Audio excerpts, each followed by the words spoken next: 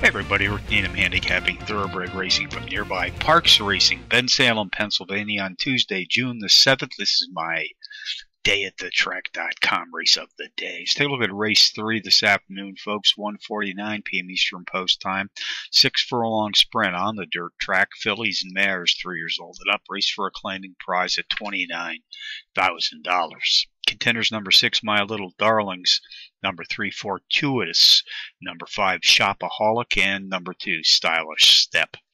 Number 6, My Little Darlings, has produced power run performances in each of her last 5 outings, hitting the board in 4, including a power run win in her 3rd race back.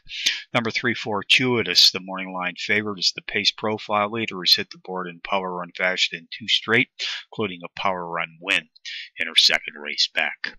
Race 3 summary: number 6, My Little Darlings, tops my contenders list today here at Parx, which also includes number 3, Fortuitous, number 5, Shopaholic, and number 2, Stylish Step. 6-3, 5-2 in the 3rd from Parx Racing.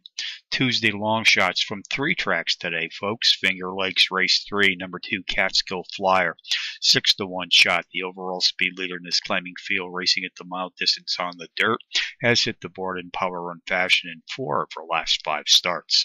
Indiana Downs race 6, the 12-1 bomb, number 9, SS Astonishment, drops in class by 5 Trackmaster units. He's produced power runs in both of his 2 career starts to date, including a maiden-breaking power run win in his first asking. Mountaineer Park race 8, the 6-1 shot, number 2, Bebop Alone, takes a class drop of 4 units. Nice overall speed for tonight's 6 furlong sprint. Is scored with back-to-back power run wins in his 2nd through his 4th races back.